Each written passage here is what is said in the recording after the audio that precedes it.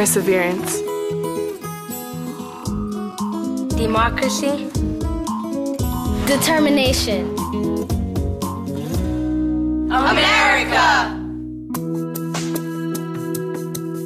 As much as we value literacy and the written word, the visual representation can unlock a piece of a story that may not be expressed in words, and that a visual image can tell a story in a different way. There's two main things that students can't get from textbooks. And the first is a sense of authenticity and of discovery, because the work's already been done for them. You can read a book, walk away from it, and have no recollection of the things that you've studied. Picturing America is a wonderful program where students use visuals and use artwork from different periods of time and history to explore the stories of history. One of the most exciting things about Picturing America is these images can be brought into any classroom. This is the Chrysler Building in New York City. A science class can look at the Chrysler Building and identify the architecture, talk about the different shapes, the different pieces, the different parts. I think it's that. Looks like a bird. This is supposed to be a symbol for freedom of the bald eagle. There are connections that they can have with George Washington, they could have with the people marching for voting rights, that they can have with the woman in the Depression with her children. Looks like they're really poor and that the kids are afraid or nervous or sad. They can understand that and they can relate to it. You can tell that by the clothes that they're wearing, like they're ready to do something, like to fight for something that they really want. Pictures are the most direct route to understanding our history. We're a people who are not united by blood or by land or by a single religion. For our democracy to survive, our citizens need to know what our ideas are. The kids are able to look at the painting and sort of unravel it. I know he has something on his mind. They recognize something, they mimic the gestures of some of the figures in the painting. It's like they're internalizing what they're seeing in the picture. We have these unbelievable, huge, pieces of art. What's actually going on here? Probably before blacks or women had any rights to vote.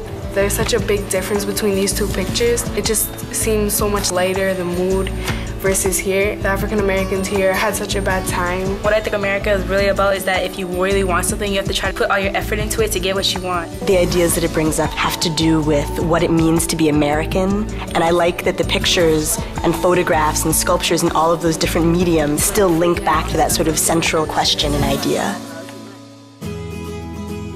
I think the program is so good and so important because it honors different learning styles in the classroom and because it values the idea that American history is full of so many different stories and perspectives. Art can express moods, which is something that words sometimes can't do. It has an effect on them that they will share with others. It's the chance to take concepts and history and to make them vivid and real. A picture says 1,000 words. In this case, it's absolutely true. Picturing America puts great art where it can do the most good. To find out more and learn how your school or library can participate, go to picturingamerica.neh.gov. Caring. Hope. Bravery. Freedom. America.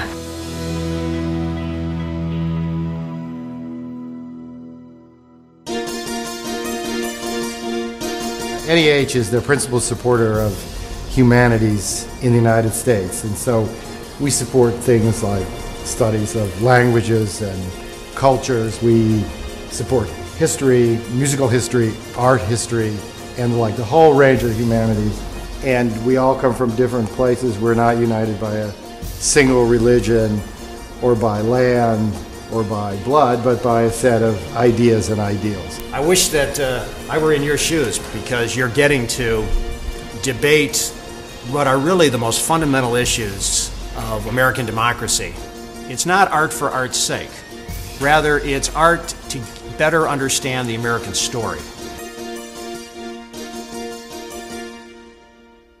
And I think by showing such artwork, we can help revive that, because a lot of people are really visual learners, and so by seeing visuals, it's a lot better than maybe narrating their story. And also some of these, like the Norman Rockwell, I mean, that one, you see it a lot, but some people might just not know what it's about, and if you just block that and explain that in terms of the bigger picture of the other 3 images that it comes with, then you're really providing history to people out there. To do a video blog on the picture itself and the origins of the picture, where it was painted, just basic informational stuff that you can throw on the Now Debate This website. And just get conversations started using these pictures as jumping points. Humans, they need, so many connectors, and the more times that you connect things to other things, the better you remember it. Get a copy of that picture and take it around your town and just ask people, what does this picture make you think about America? Like, how do you connect this to being an American and stuff, and just see what you kind of get from other people in your community. I think it'd be a great idea to display the pictures in public areas and show them how it applies to our founding principles. I think they'll understand a picture better than they'll understand really complex words. And then see if they can apply that to Washington and Lincoln. We'll hold different events to attract younger and various groups of people. And then during these events, hold live gallery shows where you can explain the different artworks there, and that way you don't get people that are just interested in actually looking towards the history artwork, but you get people that would actually never expect to see it.